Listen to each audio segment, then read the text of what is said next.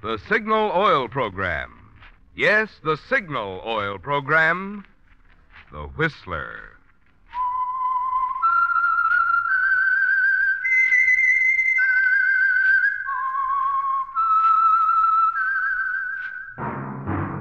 That whistle is your signal for the Signal Oil Program, The Whistler.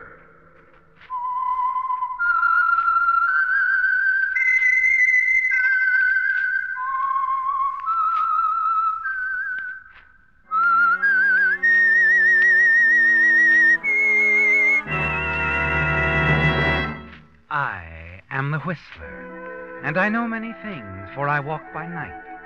I know many strange tales, hidden in the hearts of men and women who have stepped into the shadows. Yes, I know the nameless terrors of which they dare not speak. Yes, friends, it's time for the Signal Oil Program, The Whistler, rated tops in popularity for a longer period of time than any other West Coast program in radio history. And Signal gasoline is tops, too, tops in quality. It takes extra quality, you know, to give you extra mileage. And Signal is the famous Go Farther gasoline. So look for the Signal circle sign in yellow and black that identifies independently operated Signal stations from Canada to Mexico. And now the Whistler's strange story. Search for Maxine.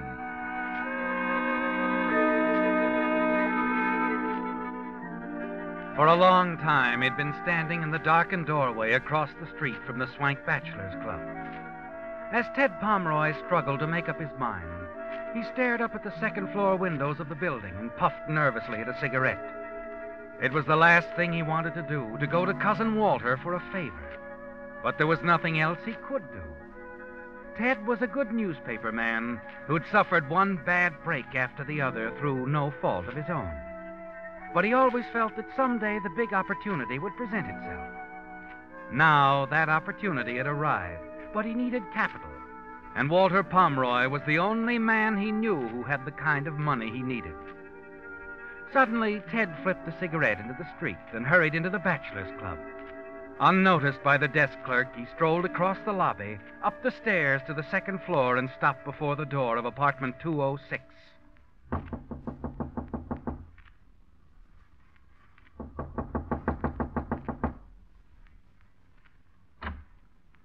Come in. Hello, Walter. Well, Theodore. Cousin Theodore. Well, come in. You're just in time for dinner. The boy will be up in a minute. No, thanks. I haven't much time. I only stopped in for a minute. You mean you won't forget bygones to the extent of having dinner with me? Oh, look, let's forget that stuff, shall we? We're grown up now, Walter. Sure. Sit down. No, I won't be too long. Okay, suit yourself. How are things on the West's leading newspaper, huh? Fine. You're getting paid regularly? Sure. Well, then what's this visit for? Well, it's this way. A friend of mine, Dan Albee, he's down in Portstown now. Look. Here's a letter I got from him. He's buying a paper, their little country sheet, 8 pages, twice a week. So he wants me to go in with him. It's just what I've been looking for, Walter. The place is growing. We can double the circulation in 6 months, and with some of the ideas I have... What's the matter? What's so funny? You? How much, Ted? The price is $10,000. I'll need half of it. $5,000. Walter, I'm asking you for a loan. You can have the whole plant for security. I'm not interested in newspapers. You mean you're not interested in me? Oh, I didn't say that. You're not interested in letting bygones be bygones. And I didn't say that either. I thought we agreed to forget... Oh, I didn't agree to anything. Okay, Walter. Okay. That answers my question. It's good for a laugh, though. I thought you once said you'd never come to me even if you were starving to death. That's enough, Walter. You hadn't had a couple of drinks too many. $5,000, and you thought I just handed it. That's enough, Walter. I'd like to... Hey, take your hands off me, or I'll... Okay, Walter, you asked for it. No. I've owed you that for a long time, Walter. Sure, you're right. I was stupid. Get up, Walter. Walter! As you bend over him, you see the ugly gash on his right temple, where his head struck the edge of the fireplace. A cold wave of fear sweeps over you. You stare at him, unable to move, to think. And suddenly you remember the beachhead at Salerno where you saw dead men often. You grasp Walter's pulse and feel nothing. I've killed him. The realization of what you've done overwhelms you, doesn't it? Slowly you turn, half stumble across the room to the door. Your only thought now is escape. Yes, escape. There's still a chance you can slip away unnoticed, isn't there, Ted? The desk clerk downstairs didn't see you come in. Now, if you can get out of the building without being seen, you'll be in the clear. You place your handkerchief over the knob door and turn it. Before you step out of the hall, you look back to give the room one last look, and then you see it. The telephone receiver is off the hook.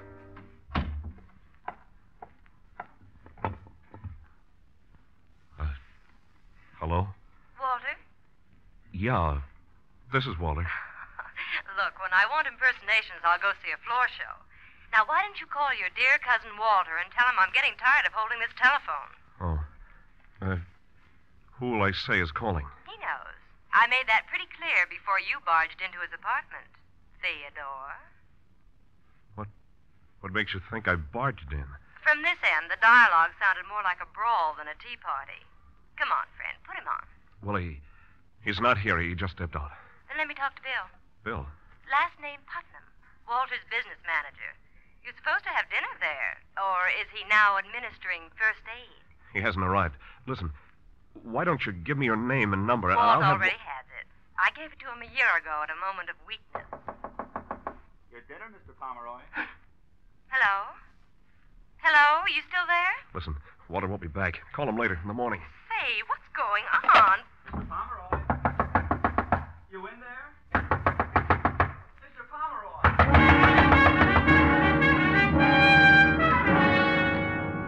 You tell yourself you haven't a chance. The bellboy out there pounding on the door.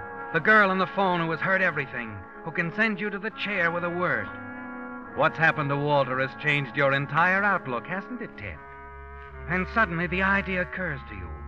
Walter must have her telephone number written down somewhere. You know you must get that girl to protect yourself. You search frantically for his telephone list. You find a gun in the top drawer of the desk and put it in your pocket. Then as you hear the bellboy rattling his keys outside, you find what you're looking for. A small brown leather book with some names and numbers in it.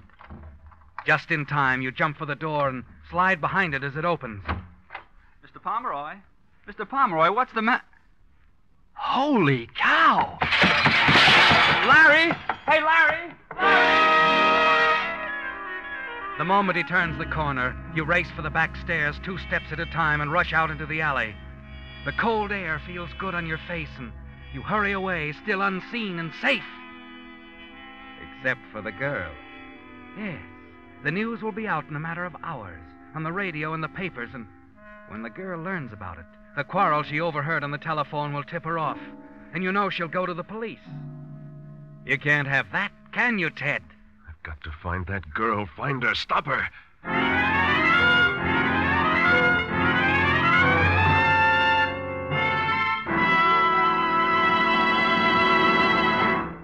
With the prologue of Search for Maxine, the Signal Oil Company brings you another strange story by The Whistler. Ponce de Leon spent his lifetime looking in vain for a spring whose waters would keep him young. Had he been looking for a prescription to keep cars young, I could have told him where to go. To a Signal service station. Yes, Signal dealers have just what the doctor ordered. Signal Premium Compounded Motor Oil for your engine. And Signal double-check lubrication for your car's chassis. There are good reasons why Signal Premium Compounded Motor Oil keeps that new car pep in your engine longer. Its 100% pure paraffin base is fortified with scientific new compounds that do so much more than just lubricate.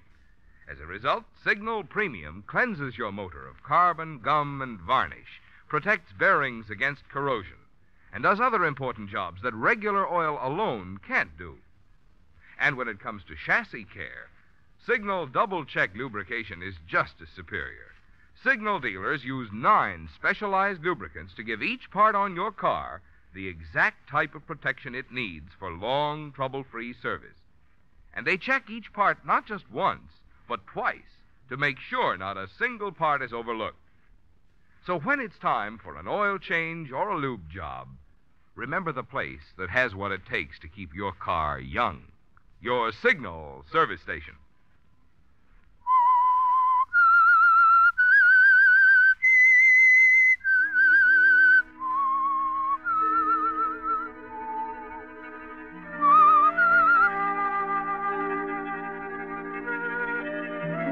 She's the only thing standing between you and freedom, isn't she, Ted?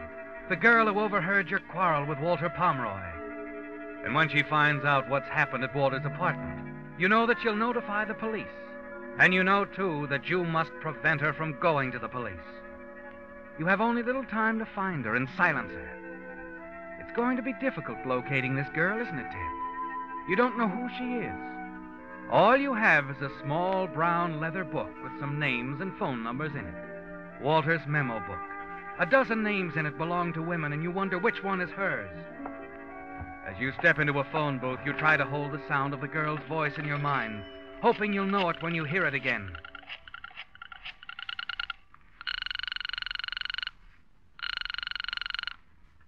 Hello? Annalee? Yes? This is, Tom Sherman. Sherman? I'm sorry. I don't seem to remember. Catalina. We met there last summer. Oh, you must have the wrong Annalee, Mr. Sherman. I haven't been to Catalina in years. Are you sure that you... No dice.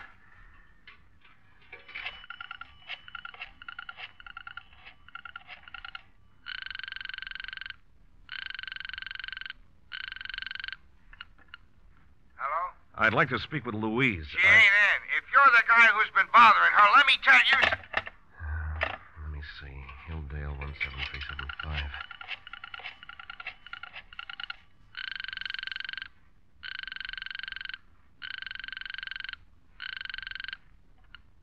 Hello? May I speak with Janice? Sorry, she's not here. She's visiting in the East. Can I help No, you? thanks. I'm sorry, sir. Your party does not answer. You say you're making a survey? Well, my little old head isn't much good at figures, but I'll surely be glad to.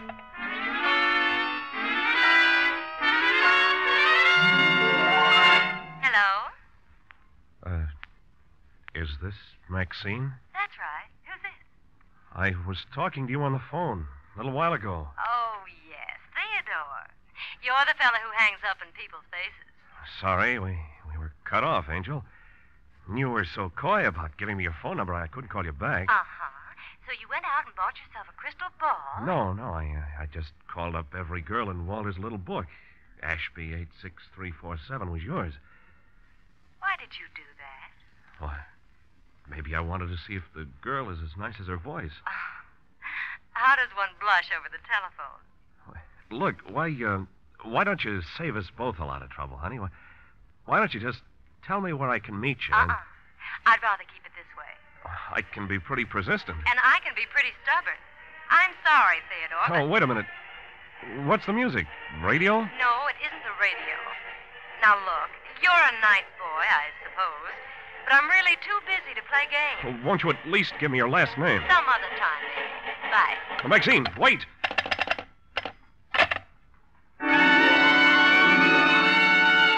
A feeling of panic sweeps over you as you stand there in the telephone booth. And something inside tells you to run, to take the next plane for anywhere. But you struggle against the urge and fight it down. You've been a reporter a long time, haven't you, Ted? Certainly long enough to know what happens to a man who runs. What you must do is coldly clear. You've got to find that girl, Ted. It's the only way. Hey, Yeah? through with the phone? Yeah, go ahead. Thanks. Hate to bother you, but I got to get hold of the little woman. The more I explain to her now, the less I'll have to do when I get home. Boy, they're sure going all out in that parade, ain't they? Yeah. Parade? Excuse me. Sure, what's the matter? What was that you said about a parade? Well, like I said, a big parade coming up the street. Crosstown traffic's tied up for 2 hours. Coming by here? Yeah, band's down the street now. Man, that's what I heard over the phone. What? Nothing. Thanks. Thanks a lot.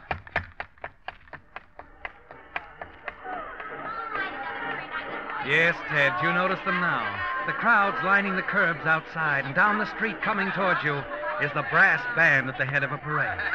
The same brass band that you heard over her telephone, passing so close by that it almost covered her voice. So you do know something about her, don't you, Ted? That she's someplace not far from the street, and the band had passed her at exactly 1 minute to 9. You remember looking at your watch. It's a chance, isn't it, Ted? A wild one, perhaps, but one that you must take. Excuse me, will you? Mind letting me through? Oh, goodness. If you're going to walk along with the parade, young man, why don't you get out there? You weren't listening, were you, Ted? You were threading your way along that sidewalk through the crowds for a very definite purpose. And you kept it up for a full block and then looked at your watch again. It took the parade 1 minute and 20 seconds to cover 1 block.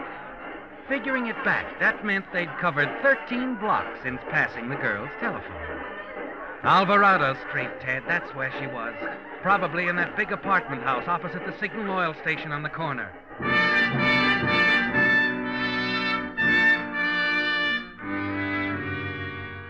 Apartment 20, Jones. 21, Leaves. Apartment 20. What are you looking for, young man? Why, I was looking for Maxine. Maxine who? Why? There's no Maxine living here. I'd know. I'm the manager. Hey, it's all right, thanks. Oh, there's a Maxine in the next apartment house. Oh? What number? Kind of funny the way you're snooping around here, trying to find names and apartment numbers. What's this all about? Well, you know how it is. We just met her. An awfully nice kid, but we didn't get around to last names. Girlfriend, huh? I'd like her to be.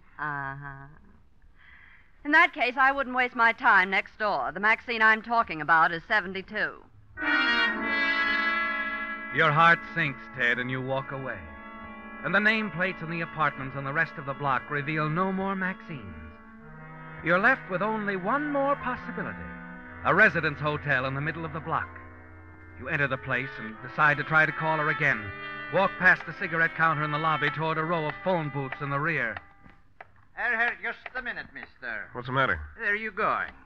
Just want to use the phone. Well, go ahead, but make it fast. This here's woman's hotel. House rule against men in the building after 11 on weeknights. Oh, I'll hurry it up. Thanks.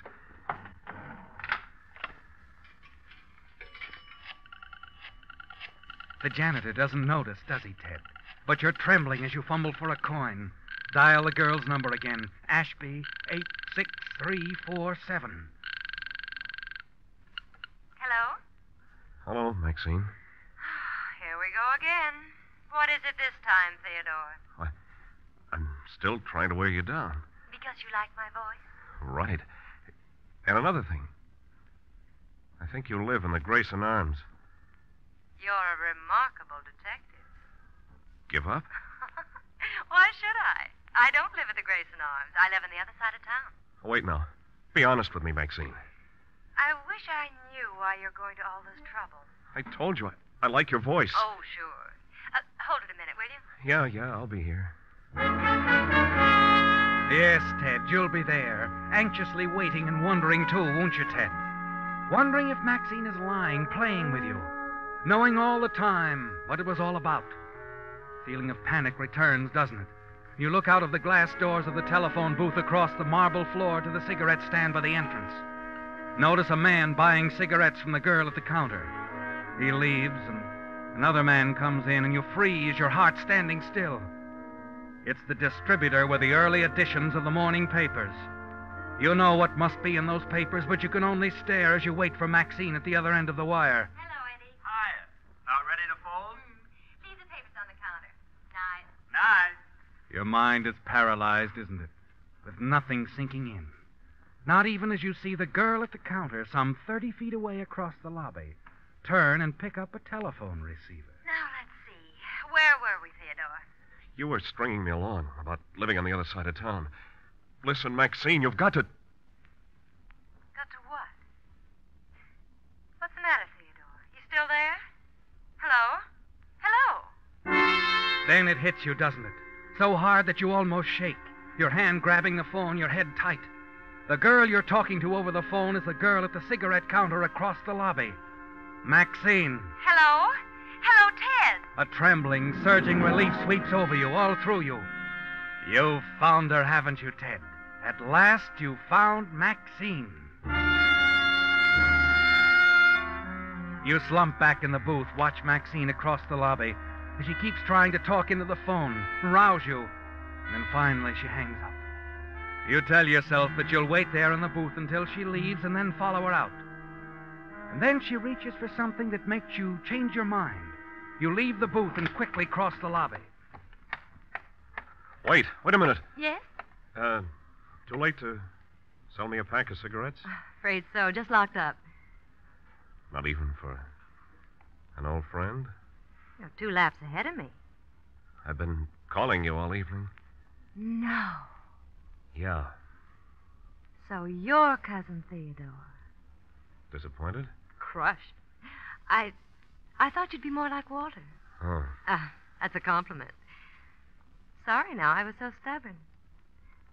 How'd you find me? Crystal ball.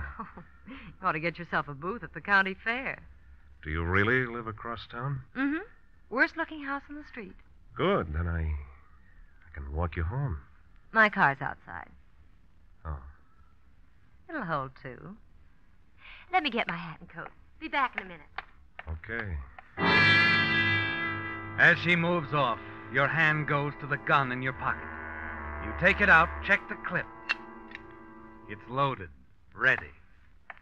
The car is a real break, isn't it, Ted? It'll be much safer in the car. Hey, Yeah? seen the girl who runs the cigarette counter here? Yeah, she's gone home. You sure? I saw her leave. How long ago? 5 minutes, maybe? That's funny. Okay, thanks. Sure. A plainclothes detective. He has that look, hasn't he, Ted? And you move after him, quietly glance through the glass door to see him looking at a car parked out front, and then... All set, Theodore. The car's right outside. Stay right there. What are you... That's right, it's a gun. Don't open your mouth. What is it, Ted? Never mind that now. Closet. Get in there. And if I won't, I'll kill you. I wonder. He's coming back. You'll find out in 2 seconds. All right. All right, Ted. Hey, what do you mean she's left? I checked outside and... Where'd that guy go? Hey, anybody here? Yeah, what's the matter? Where's the girl who takes care of the cigarette counter? Oh, she's still around here somewhere. The guy just told me she went home. The car's still outside. Oh, she ain't gone home. Ain't given me the keys yet for the morning girl. Might take a look in the back room. Maybe she's getting her hat and coat.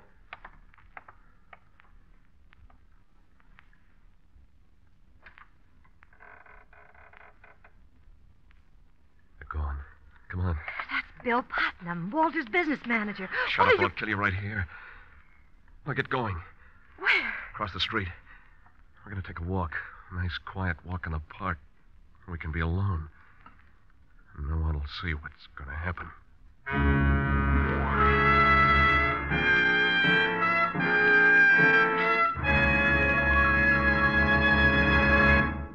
The Whistler will return in just a moment with the strange ending to tonight's story. Since Thursday will be St. Patrick's Day, you've no doubt been getting your share of Killarney on today's radio programs. I had thought of describing how your friends would turn green with envy when you power your car with Signal gasoline, because today's Signal drives the pings and sluggishness out of a motor like St. Patrick drove the snakes out of Ireland. Or I thought of reminding you that your wallet would feel lucky as a 4-leaf clover because of Signal's good mileage. But sure, Indicora, when you buy gasoline, there's really just one thing that matters. You want to be sure that you're getting the tops in quality, the gasoline that helps your motor operate at top efficiency. And that's something you can determine with your own speedometer. After all, when your motor runs more efficiently, you not only enjoy quicker starting, faster pickup, and smoother, knock-free power, but also more mileage. Good reason why we're so proud of Signal's famous mileage. and why we say to be sure of the tops in gasoline quality, there are just two things to remember. One, it takes extra quality to go farther. And two, Signal is the famous Go Farther gasoline. Picora? You tell yourself that this is the way it's got to be, don't you, Ted? Yes, from the moment you realized that Maxine could send you to the chair because of the quarrel she heard over the telephone, your quarrel with Walter, you knew you had to find her and silence her. Now, as you follow her into the park, your hand grips the gun in your pocket. It'll be over quickly, won't it? Simply, coldly, and you'll be away and free. As you reach the protective, shadowy darkness of the park, Maxine stops, turns calmly to face you. There's a look on her face, a look that could haunt you for the rest of your life. And then suddenly you know. You know that love her or hate her, you simply cannot kill her. Get away, Maxine. I'm not going to do it. I can't. Ted. Go on, get away. You hear what I said? Get away now before I change my mind. No, Ted.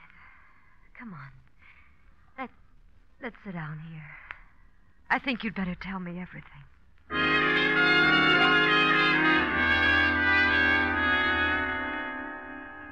It's all over, isn't it, Ted? You know that whatever it is that's in a murderer isn't in you.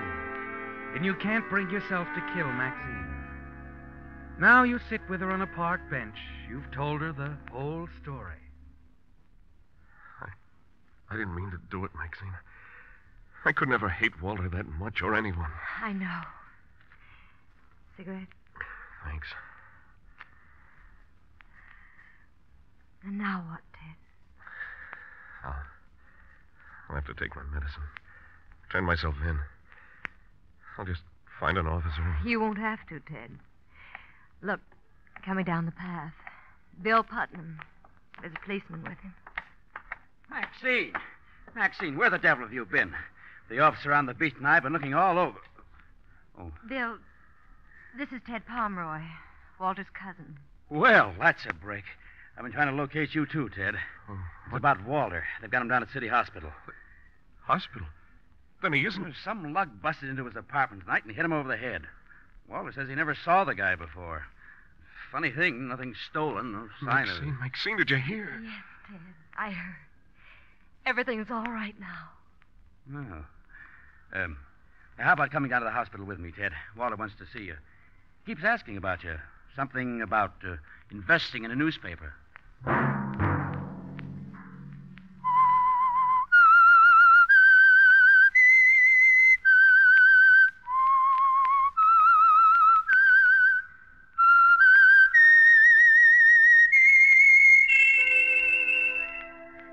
Let that whistle be your signal for the Signal Oil program, The Whistler, each Sunday night at this same time. Brought to you by the Signal Oil Company, marketers of Signal gasoline and motor oil and fine quality automotive accessories. During the current Red Cross drive, Signal Oil Company has asked me to remind you it's the little contributions each one of us make which enable the Red Cross to be of such big help in time of need. Featured in tonight's story were Rye Billsbury, Doris Singleton, and Joseph Kearns.